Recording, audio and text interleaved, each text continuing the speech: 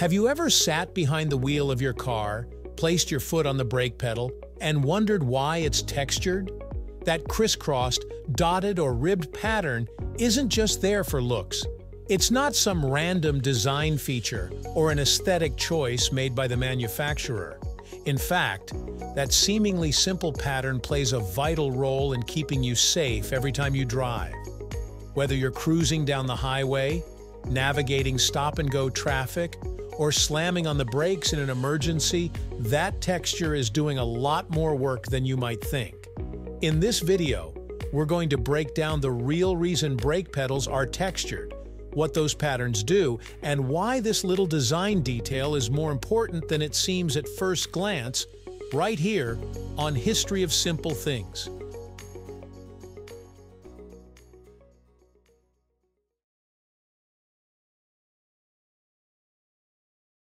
The primary purpose of the textured pattern on brake pedals is traction. When you're driving, your feet are in constant motion, moving between the gas pedal and the brake, adjusting for speed, road conditions, and unexpected situations. The last thing you want in a high-stress moment is for your foot to slip off the brake pedal.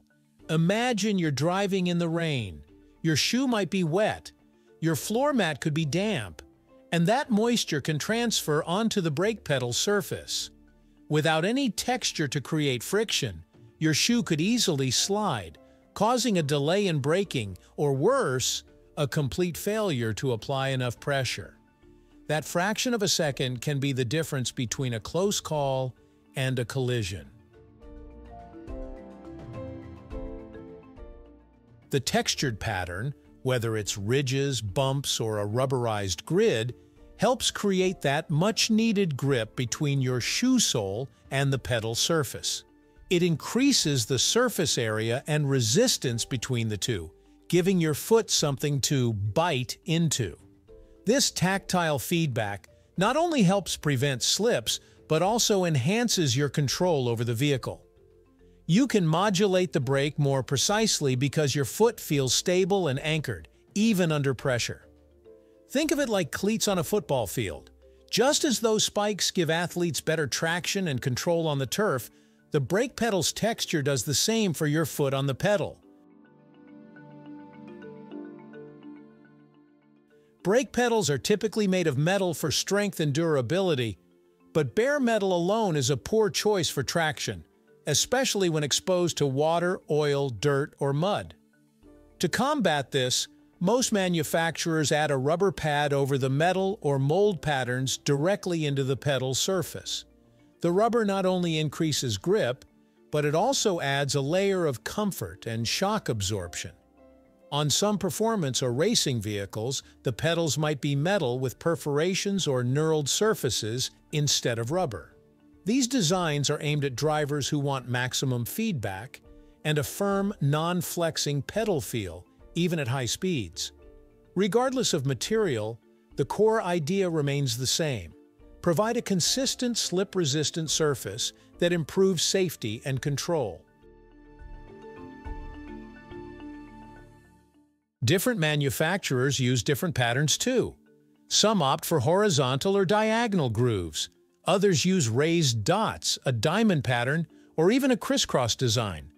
These aren't just stylistic choices. Engineers test various configurations to see what performs best in real-world conditions. The ideal pattern offers grip in multiple directions, upward, downward, sideways, so that no matter how your foot approaches the pedal, there's always resistance to slipping. This is especially important in emergencies when the movement of your foot might be quick and less precise. The texture compensates for that lack of precision and helps ensure the brake still gets applied when needed. Beyond traction, there's also an ergonomic aspect to textured brake pedals. The pattern provides a tactile reference point that drivers may not even consciously register. It lets you know you're on the brake pedal and not the gas, an especially important distinction in low-visibility conditions like nighttime driving or when wearing unfamiliar footwear. For new drivers or those in rental or shared vehicles, this kind of feedback can be particularly helpful. It's a small detail that reinforces muscle memory and reduces uncertainty. Over time, your brain and foot work together based on this feedback, improving your reaction time and confidence behind the wheel. There's also a psychological component. Feeling that texture underfoot gives a subtle sense of security. You might not think about it consciously, but your body registers the stability and responds with calmness and readiness. Compare that to a slick, flat pedal surface.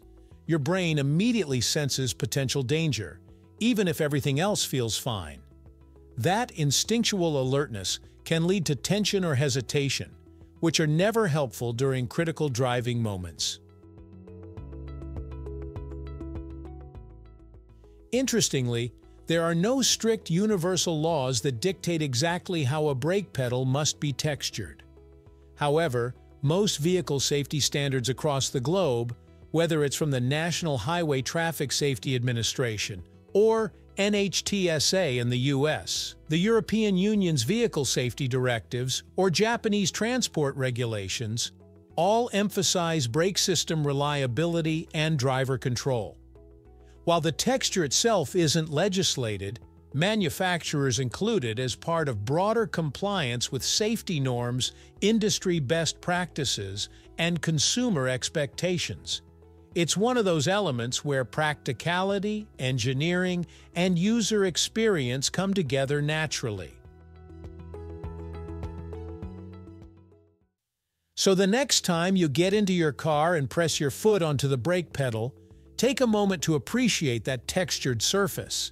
It's not there for decoration, and it's not a leftover design from decades past.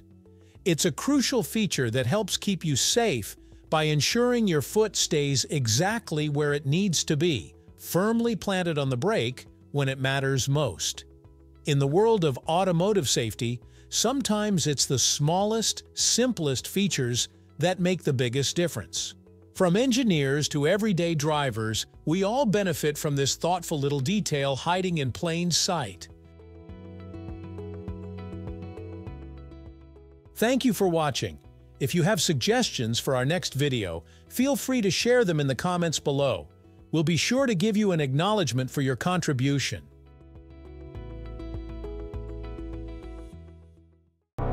Thank you for joining us on this journey through the history of simple things. Don't forget to like, subscribe, and stay tuned for more stories woven through the smallest details.